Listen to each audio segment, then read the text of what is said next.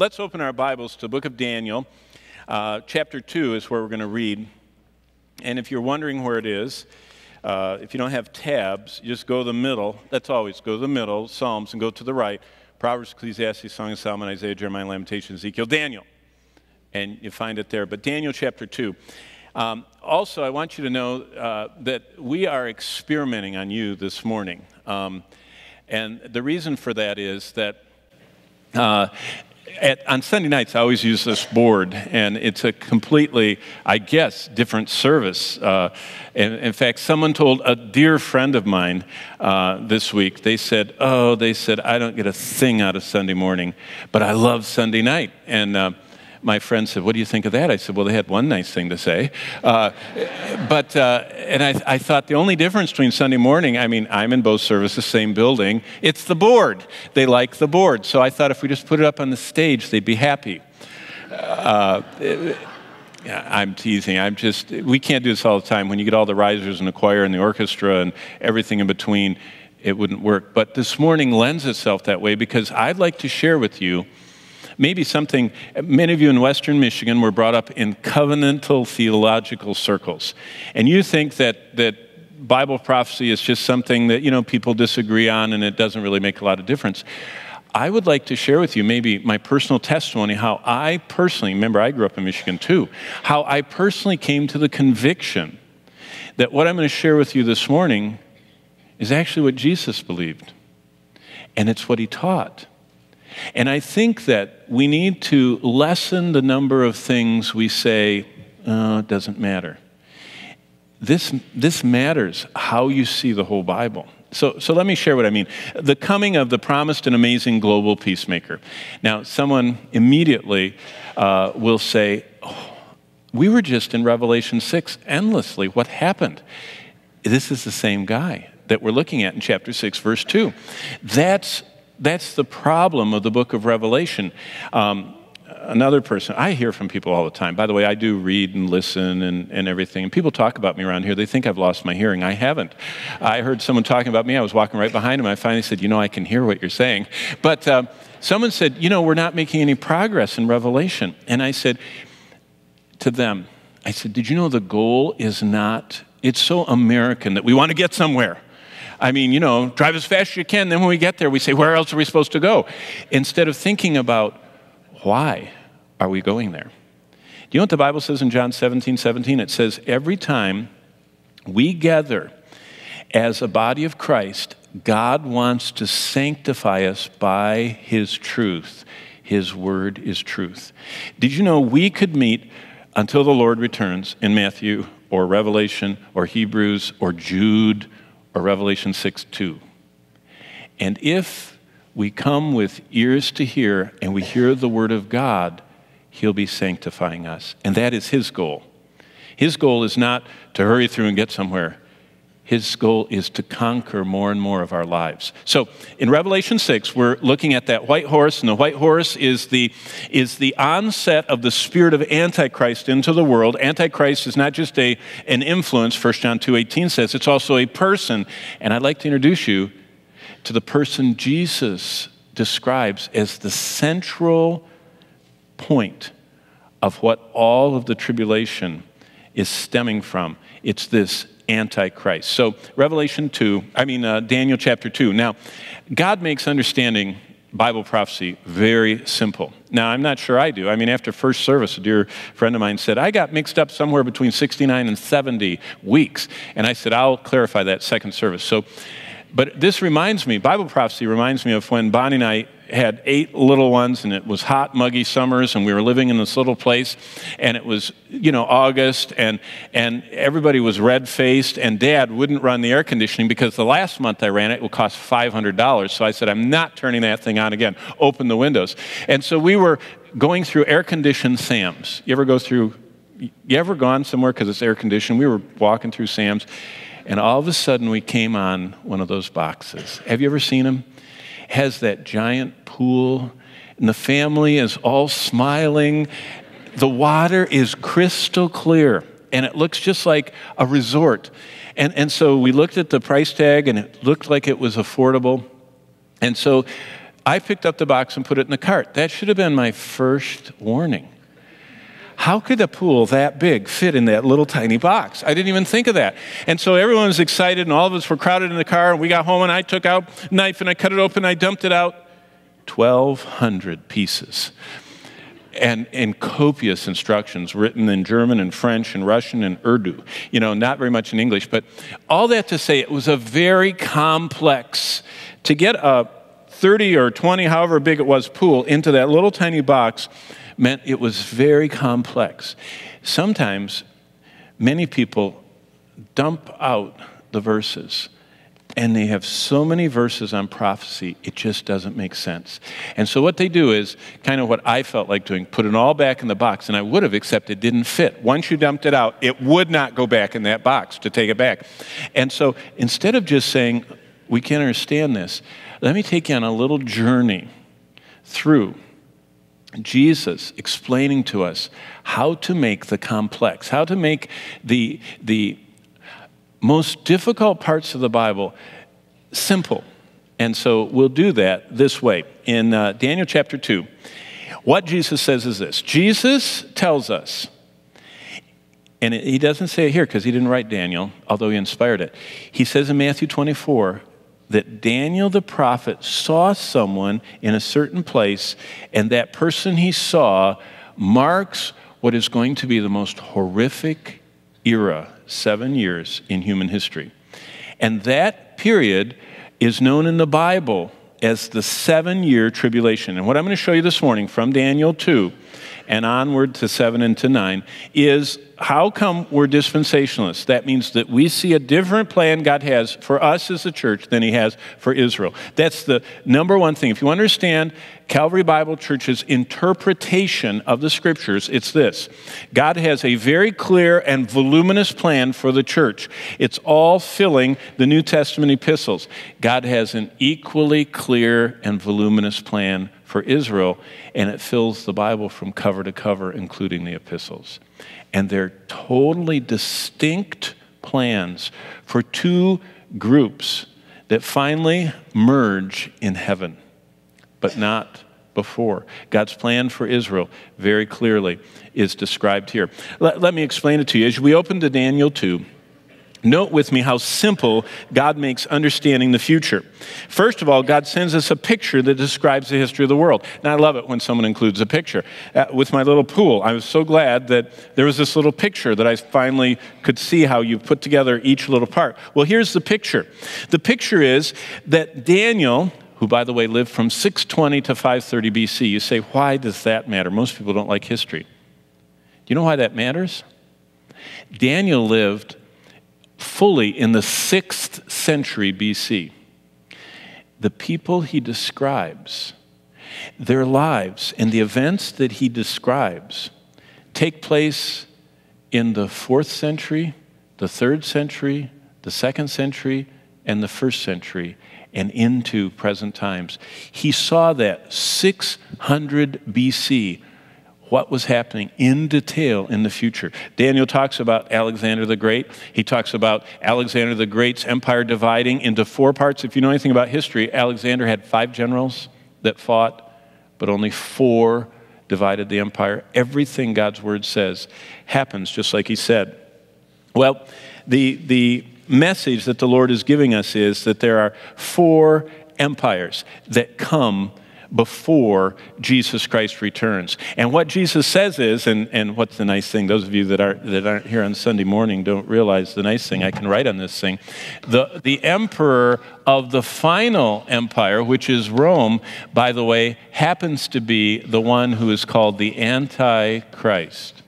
And that is what is so significant you're going to see this morning. If you've ever heard about all this Bible prophecy and how do they get it, I'm going to show you how Jesus Christ, in his longest sermon on prophetic things, which is Matthew 24 and 25, which I'll allude to this morning, only quotes by name from Daniel and what we're going to read this morning. Well, Daniel chapter 2, starting in verse 31, and if you're there, what Jesus tells us, and we'll read it, but I'll tell you in advance, the Antichrist is going to be the worst human being that's ever lived.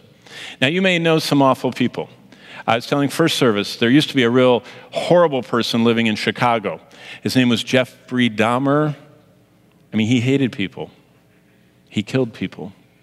He dismembered people. He froze them and put them in his refrigerator, and he ate them. That's a horrible person. The Antichrist is the most horrible human that will ever live. When Jesus describes him, he says, think about this man who God has given so many names in the Bible. He's called the man of sin. He's called the son of perdition. He's called the beast. He's called the lawless one. He's called the Antichrist. But of all who have ever hated good, hated God, and hated Christians, the Antichrist is the superlative of all of them. If you could take a blender and take the worst persecutors that have ever lived, the most horrific deceivers, the most malignant terrorists, and put them in the blender, blend them up, and then stew it down to the essence, do you know what would pop out of your blender? The worst human that will ever live, the Antichrist. And Jesus points at him as he talks about him, and he says, when this man comes, he will pulsate with the power of demons. Do you know what pulsating with the power of demons means? In Mark chapter 5, Jesus meets and shares the gospel with a demonized man, and the Bible says that that man was, groups of people would wrestle him down, they would hold his hand out, they would put iron shackles, with a hammer and nailing him, pinning the pin in and beating him shut, and they'd put chains on him because he was so horrible.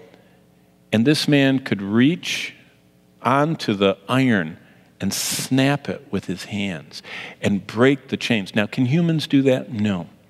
That's pulsating with the power of demons. And the Antichrist is going to pulsate with the power of demons. And the flow of the evil desires of Satan will fill him so much that it comes to the point, and you all know this, you've all heard the 666 thing. That isn't a joke. This worst human ever comes to the point that he can track every transaction going on by every one of the 7+ billion people on the earth.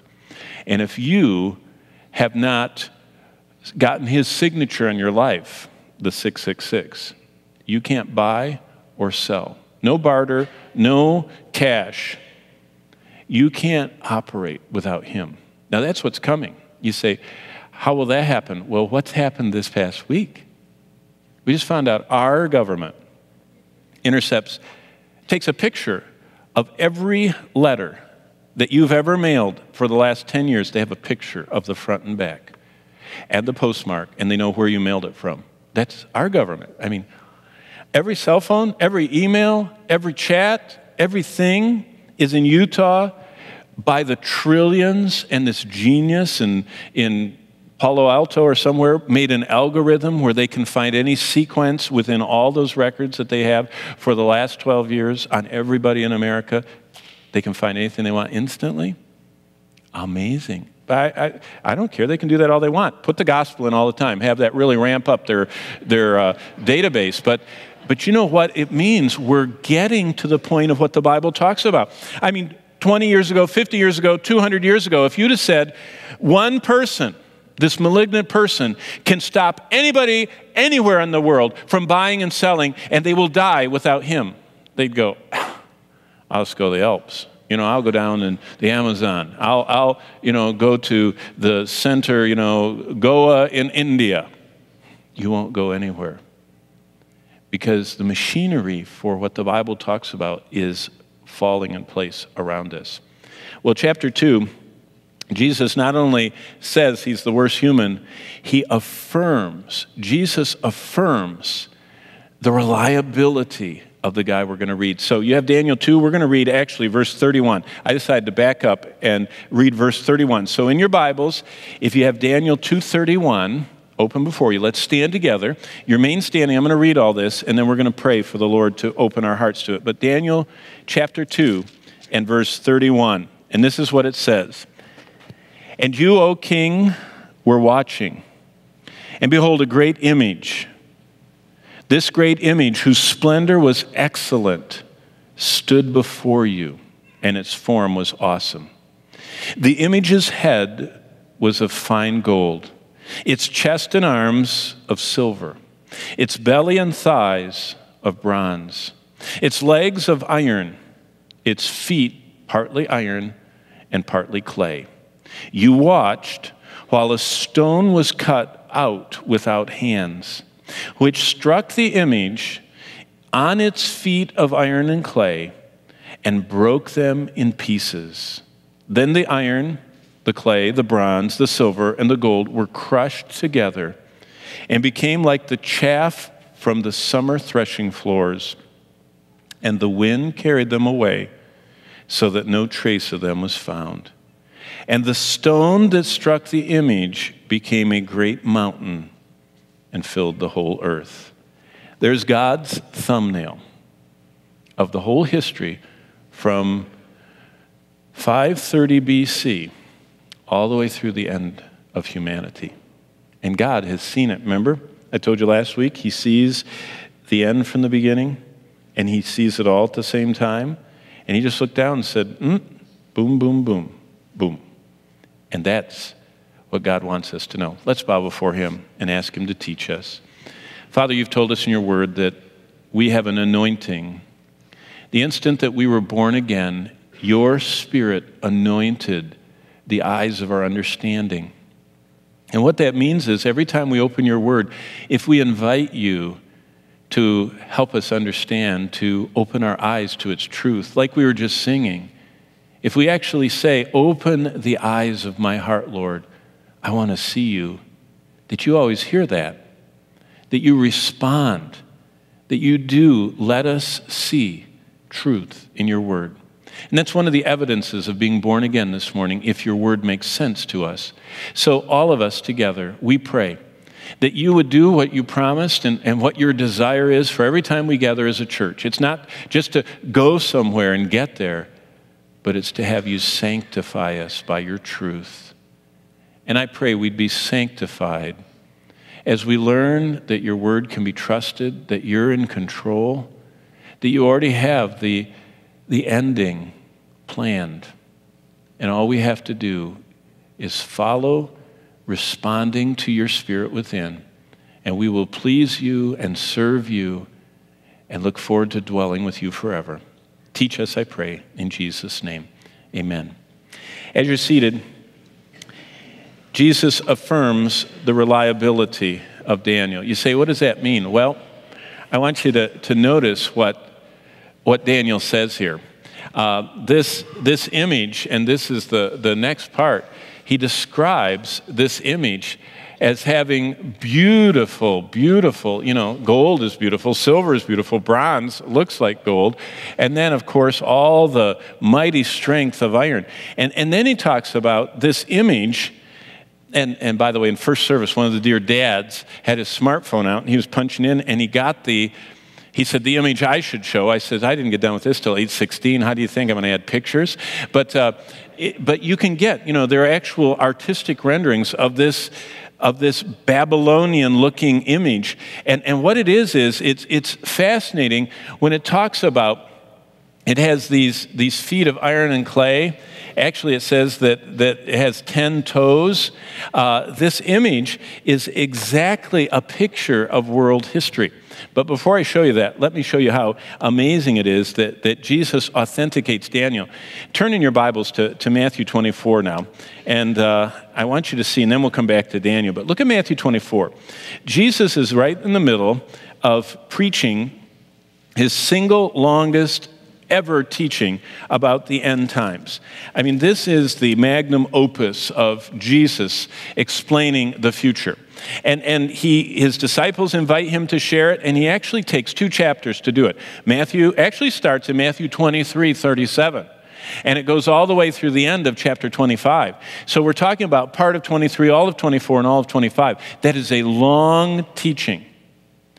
But did you know the only person, the only prophet Jesus cites is, look in verse 15.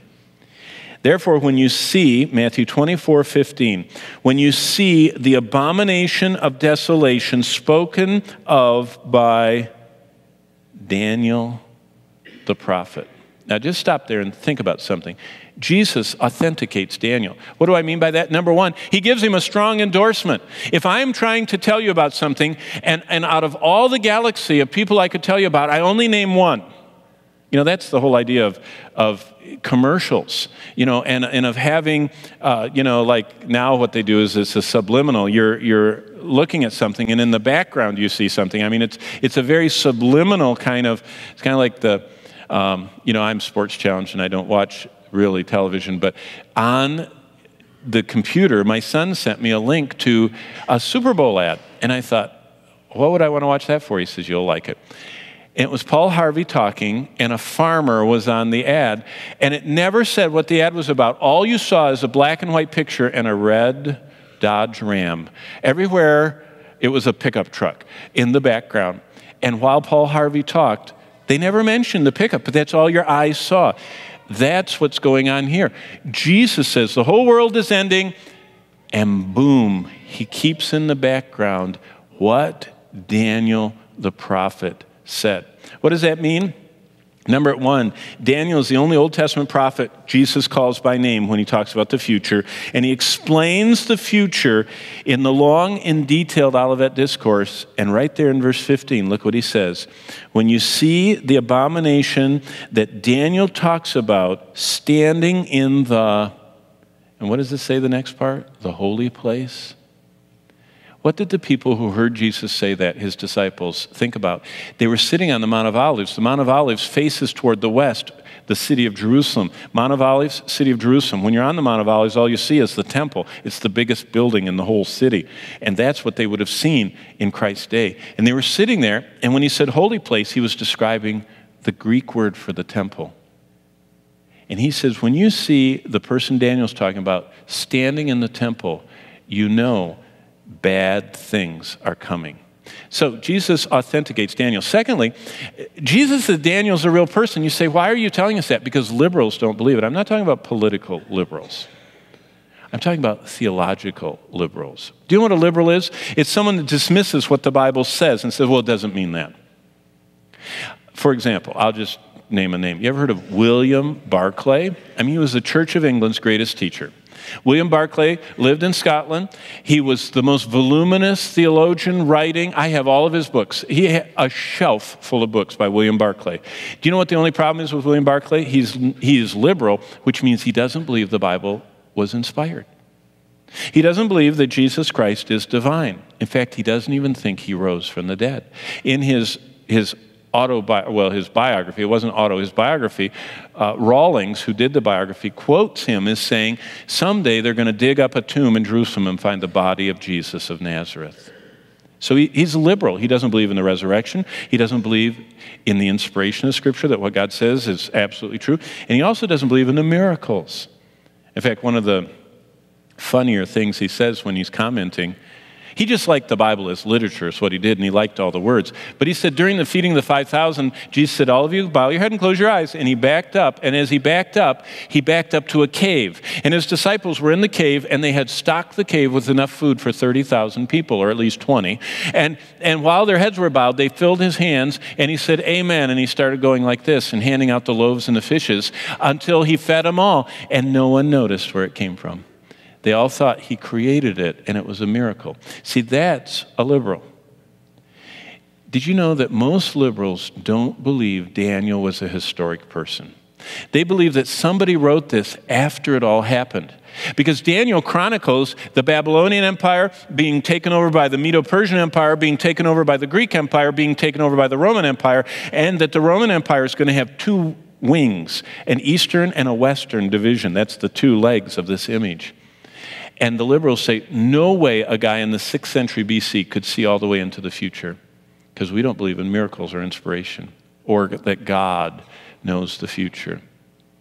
Well, Jesus said he's a real person. He says Daniel is just who the Bible explains him to be. He's a Jew. He's alive in the 6th century BC. He's in the Empire of Babylon. He's in the highest levels in the closing days of the Babylonian Empire and the opening of the Medo-Persian Empire. Jesus said he's the real thing. And the third thing Jesus tells us, you say, how come you're saying Jesus said all this? Because Peter tells us in 2 Peter that the prophets did not speak on their own. That's what 2 Peter 1, 20 and 21 says. It was the Spirit of Christ that was in them. And Jesus inspired Daniel to write down what Jesus told him the future entailed. And in that, Jesus gives us what I call a roadmap, a simple map. God gives a map of the future. It's flawlessly accurate. It's a guide for us to understand history, past, present, and future. And when God Almighty, who rules from heaven over the affairs of man, gave to Daniel this snapshot, God's already seen it. And God says, what I told Daniel is what's going to be. So what does God tell Daniel? Well, basically, God tells Daniel there are only 4 world empires. Now you say, wait a minute, wasn't there an Akkadian empire? Wasn't there an Assyrian empire? Weren't the Chinese? I thought the Chinese were. Wasn't there an empire in the Indus Valley? Wasn't there the great, you've all heard of Timbuktu, as if it's a mythical place. No, it's a real place in Africa, and there was a huge African empire laced with gold and ivory and highly civilized in Africa that's not mentioned. Why does God mention that there are only 4 empires from Daniel to the end of human history? Because God says all of history revolves around his people, his chosen people of promise. Let me show you what I mean. I'll give you a real quick. Now, I don't want to go very long in this. I am watching the clock. But remember, I did most of my doctoral work in history. I could talk about history until all of you fell asleep. In fact, you should have seen me speaking at the nursing home. I felt right at home. They're dropping like flies, falling asleep while I was talking. But, God only sees 4 world empires because, number one, the reason Babylon is first is Babylon is the one that took and marked the beginning of what God calls the times of the Gentiles. Up until Babylon, God was fighting for and with Israel. I've told you, if you've ever been on Sunday nights talking about David, that David was the most amazing fighter there ever was. King David? David never lost a battle, and he was never wounded in battle, yet he fought sword fights. David won every battle he went in. Some of them, he didn't even have to do anything. God fought the war for him. Like when the sound came in the trees and all the Philistines were scared to death and left all their images behind and David burned them up.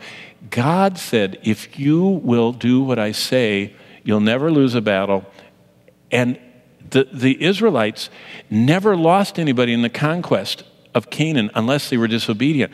They could go to war and you could send your sons to Afghanistan and Iraq and nobody got injured or killed. How would you, war's nice that way, if only the bad guys get it. That's what God said. If you will obey me. But Babylon was God's instrument that wiped out Israel because they wouldn't obey him. And when Babylon became an empire, what the Bible calls the times of the Gentiles, that's a biblical expression, began. This is when God says, okay, I am stopping my work with my chosen people of promise, the Jews. I am temporarily setting them aside. I'm letting them become the wandering Jews. And they're going to live in every country of the world. They're never going to find a home. They're going to be persecuted. They're going to be troubled. They're going to wake up in the morning, wish it was night. At night, they wish it was morning because they're going to be always pogromed and holocausted until the end. And I just gave you Jewish history, only they put a lot more detail in. That's why this is the first empire, because this is the empire God said starts the times of the Gentiles.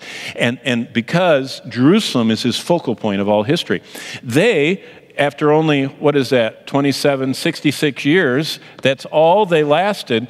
This, and you see the ending of each of these marks the beginning of the next. The Medo-Persians, now the Babylonians were really an amazing empire, lots of gold, lots of building, over in Iraq. The Medo-Persians were a huge empire. And they had a 1 million-man army that lost to the Greek Empire. Alexander's 20 or 30,000. That would have been a battle to see. You know what the Herodotus and other great historians tell us? That when the army of the Medo-Persians, do you know what they wore to battle? Turbans and flowing, wide-legged Persian trousers, cloths. They met Alexander the Great, who was a lightning speed mounted cavalry, covered with bronze armor and bronze swords, and these guys had spears, wooden. So they're marching, the million of them, and Alexander just comes through, and I mean, you just hold the sword out, and it's easy to go through cloth with brass, razor-sharp sword.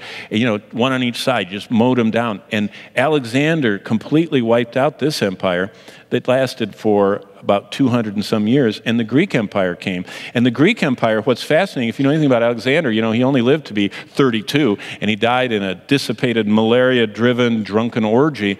But Alexander had 5 of his generals that fought over the empire, but God said only 4 were going to get to divide his empire. And you know what? If that 5th one would have won out, the word of God would have been wrong, but God already has seen and decreed. And so Alexander's empire ended in 63. If you remember when Pompey, you all knew Pompey, didn't you? The Roman victorious general wiped out the Greek army. That started what is in history the beginning of the Roman Empire. Now notice this, that the metals get increasingly stronger but cheaper. Gold is most malleable. You can bite it, on Westerns. Silver is stronger. Bronze is hard. Iron breaks bronze. Bronze can cut silver. Silver is stronger than gold.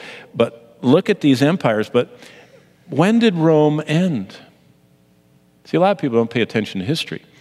Classic history tells us in 476 AD. No, Rome didn't end. It's just the person sitting on the throne of the king of Rome was a pagan.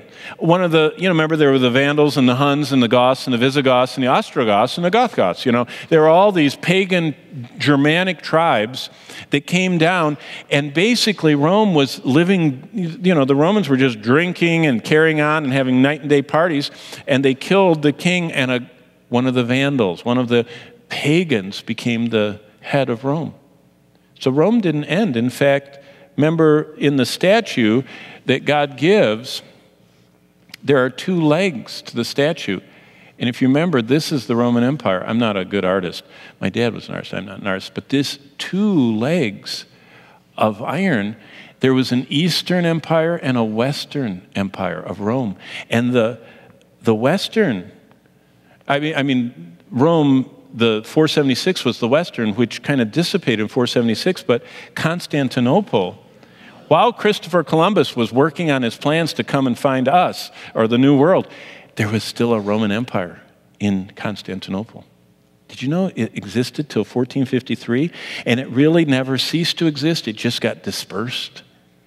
In fact, every piece of the old Roman Empire has had its day running the whole world.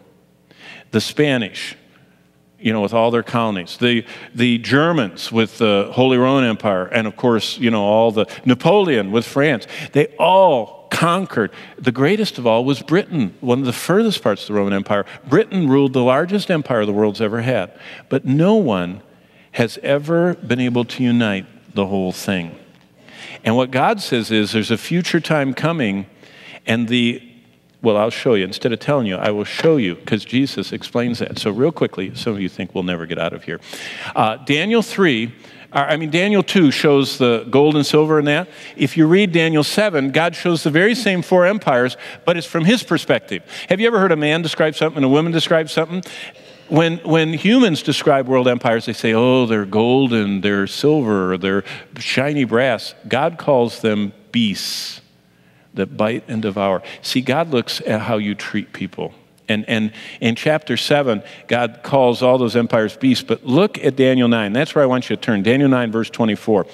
This is the most amazing prophecy. And if you wonder where dispensationalism and prophetic and Hal Lindsey and anybody that, that believes biblical prophecy, like Dallas Seminary and Walvoord and John MacArthur, anybody like that, this is where they get it from. And what I'm going to show you in Daniel 9, 24 is how God, look at this, God connects the Roman Empire that was in the time of Christ in the past to the Roman Empire that's coming in the future. Now you say, who thought that? Hal Lindsey? Mm-mm. This is what Jesus talks about And the way we see that is right here. Look at Daniel 9:24. First thing to learn, God is very clear. Remember I told you the big box with 1,200 pieces, it gets confusing. The Lord just has 3 numbers for us this morning. Here's the first one, 70. God says everything about the future is 70 weeks. This word, this Hebrew word, is actually the word for a 7, and it's actually what we would call a heptad. Now, you think in terms like this, only we have dozens. Those are 12s. Or we like tens, you know. We like our numeric system, inches are dozens, but all other numbers we like in tens, and that's how we do our math. The Jewish mind, God communicates in 7s. You said he does? Yeah. 7 fat cows, 7 skinny cows, 7 lean years, 7 fat years. Remember all the stuff with Joseph's dream. Then we get to the descriptions of the Jewish calendar. They had 7 days in the week. And when you had 7 or 6 years, the 7th year was a Sabbath year. And all of this calendar of Israel, including the Jubilee year and everything else, was all heptadic. That's in 7s. So think about what this says. 70 weeks. 70 weeks. So 52 weeks are in a year, so you have 70. And so you have approximately 18 weeks left. That's an 18. It won't do it. There we go. Well, it is kind of an 18. So we're talking about 1 year and a third of a year. Okay, let's see if that works.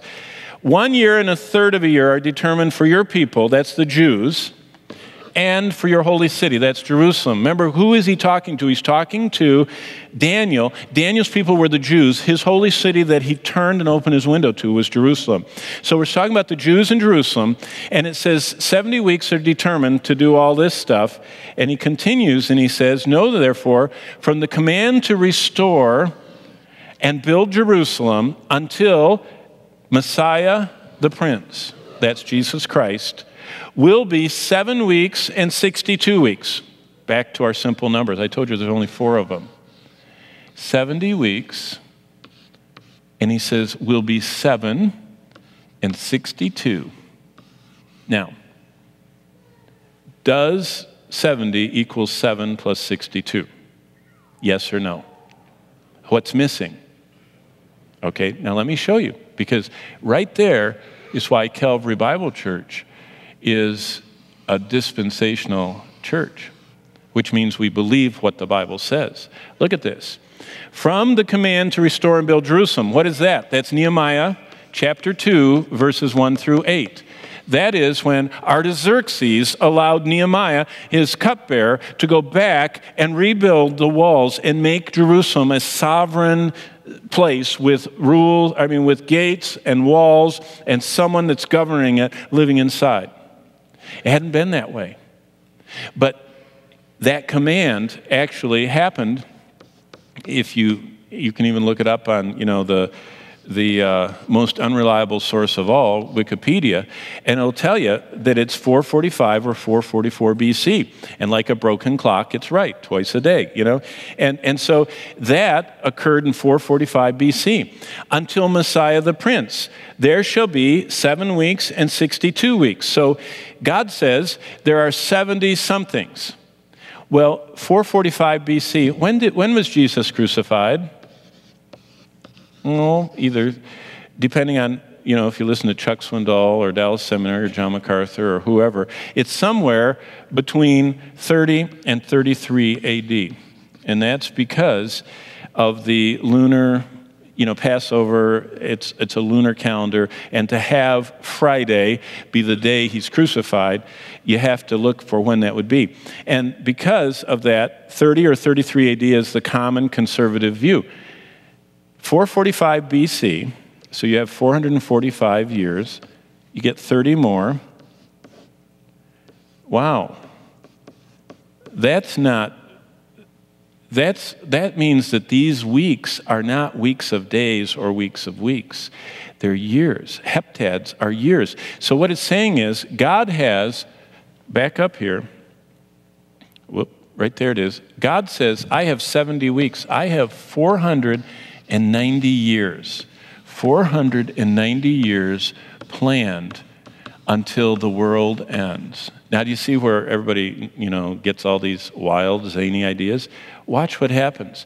He says, there is a command, and until Messiah the Prince, Jesus, something happens to him, 7 weeks and 62 weeks. That takes us, 7 and 62 is only 69 weeks, or the 483 years. And did you know what? If you calculate in, it's 475, but we operate on the Gregorian calendar. And we have to realize that they had first a solar calendar, then they had the Julian calendar, then they went to the Gregorian calendar. And if you want to take the time and look at a good study Bible, you'll find that it exactly comes down not just to the year, but from this command until Christ marched into town on Palm Sunday is exactly 173,880 days, which is exactly 490, 360-day years. But that doesn't matter. We've covered that many times on Sunday night. What's missing still? One. Now watch what the rest of this says. And after the 62 weeks, Messiah shall be cut off. So if you had the other verse, it's 7 and 62. So after 69 weeks, 483 years, Messiah will be cut off. What's that? It's the crucifixion.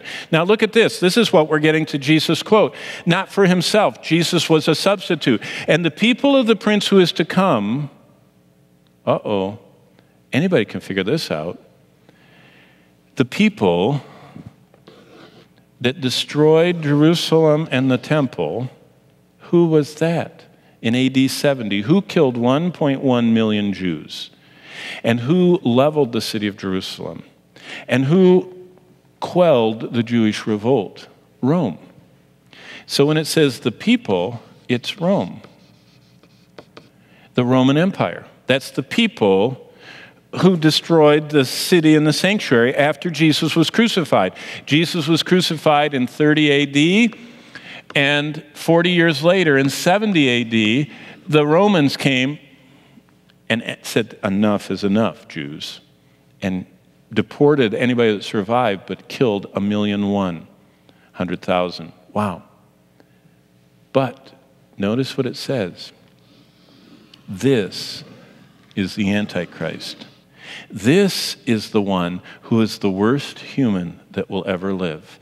He is the prince of the people who destroyed the city and the sanctuary. Now, look what Jesus says about him. Then he, who is the he? Here, he's called the prince that will come. If we had enough time and I took you through chapter 7, chapter 8, chapter 11, he's called a lot of other names. He's called the little horn. He's called the one with the fierce countenance. He is called the abomination that makes desolate. Do you remember when we looked in Matthew 24? Jesus said, when you see this abomination that causes desolation in the temple, what temple would he be in? Well, look what happens. He, the Antichrist, or the beast of chapter 13 of Revelation, he confirms a covenant with many. How many? Well, how many Muslims are there? 1.2 billion. How many Jews are there? 7 million. This man, not only is the Antichrist, not only the worst human that ever lived, he's also the smartest and most clever. And you know what he gets? He gets the 1.2 billion Muslims to shake hands with Israel. And they say, you can build that temple you always wanted up there in Jerusalem. You can build it. Not just that. He allows them to sacrifice and offer to God. Do you want to know what would cause World War III today? If you got the Jews up by the Dome of the Rock, slitting some lamb's throat and burning it, all Muslim hell would break loose for that. This man, he makes a peace covenant with Israel and the world. How does he make it? He is the prince who is to come of the Roman. This is where, if you've ever heard of the revived Roman Empire, the dispensationalists didn't think of it. God says it. But what is it? Well, there are 70 weeks 7 of them are gone. 62 of them are gone. You already did the math. 1 of them is left. A week of years is 7 years. How long is the tribulation? Say it out loud. 7 years. Look what it says here. It says, in the middle of the week. What is that? That's why, if you read the book of Revelation, it says 42 months. What's 42 months? 42 months is 3.5 years. What is that? It's 1,260 days. What is that? It's from the middle to the end of 7 years. What is the 7 years? It's the 70 weeks God has planned for his people, minus the 69 that are already accomplished that ended at the cross, meaning there's 1 week of human history, 7 years left on the clock. But it's an indeterminate time. Between the cross in AD 30 and today, the Lord has allowed us in the church to thrive, to go to every kingdom and tongue and tribe and nation and share the gospel. But there's a moment coming when God is going to call back every demon that's out in the universe and the devil himself and confine all of them to planet Earth. That period of time is 1 week or 7 years long. And for the first 3.5, this guy is doing this. He's making everybody happy. He's using the NSA records, and you got to worship, or whatever he uses, to make sure no one can buy or sell. And he's putting himself up as the global peacemaker. He gets the Jews sacrificing in Jerusalem, but he breaks his word in the middle and turns on the Jews. And that is the 7-year tribulation, the second half, which is horrific, which culminates with the abomination which makes desolation. You say, so what? Well, it's time to go. This is the man Jesus affirmed in Matthew 24:15. He calls him the abomination of desolation. Paul talks about him. He was the one, he says, I told you already about him. Paul taught from Daniel. John said in 1 John 2, he says, you've already heard about the Antichrist. He taught them what the scriptures say. If you live so long, and if I live so long, and we get to Revelation chapter 12, do you know what the whole chapter is about? 6 chapters from now, that the key to understanding everything that's going on is God said, I have picked Israel and placed my name on them, and they are going to be there to receive me at the second coming. God already wrote in Zechariah 12-14 that the Jews are going to be like this, saying, Messiah, save us. Satan says, whoa, if I can get rid of them, then God's word will not come true, and I won. So all of human history, the devil has been trying to get rid of Israel from the beginning. He started in Genesis 6 by demonizing, and so God flooded the whole earth. So he says, okay, I'm going to kill all the firstborn in Egypt. That's Exodus 1. That didn't work. So he said, and he waited a little while, and he says, here is the ultimate Israelite, Jesus Christ. I'm going to kill him as a baby. That didn't work. So he comes and tempts him and says, hey, you don't have to do anything but bow to me. And Jesus said no. So what does he do after that? He tries to drown him when he's in a fishing boat, sleeping. And that didn't work. And so he gets a whole group of people in Luke 4 to try and push him over the cliff edge in Nazareth. And Jesus disappeared, so he gets the gang together in John 8 and other places, and they pick up stones to stone Jesus. But he disappears again. So Satan finally enters Judas, enters him, and makes Judas betray Christ. And Satan was so excited, he watched, and he was holding his breath, and it made it, and they nailed him, and he died. And he went, the King of Israel, I got him. And then, right, Paul said Satan would not have crucified Christ. He would not have been behind the religious leaders inciting them if he would have known the plan. See, he doesn't understand the Bible. He led up to the glorious resurrection by having Christ crucified. Well, last thing before we go. The ultimate peacemaker is the beast. Revelation 13 says you can't buy or sell unless you have his signature on your life, 666, 666. You say, well, we're not going to be here. No, we're not. But you know what we're supposed to have instead? Instead of being fearful that Satan's going to get us with a 666, God says, no one that has my signature on their life will ever die.